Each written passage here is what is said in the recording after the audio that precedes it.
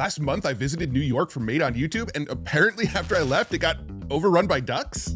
Okay, so obviously that didn't actually happen, but here's the twist. I made the entire thing with invideo powered by Sora 2. This is actually a first. Invideo has partnered directly with OpenAI to integrate Sora 2 into their platform, meaning anyone, anywhere can now generate full-length cinematic AI videos without a watermark. Now, normally Sora 2 only makes 10 to 15 second watermarked clips, and currently it's only available in the US and Canada.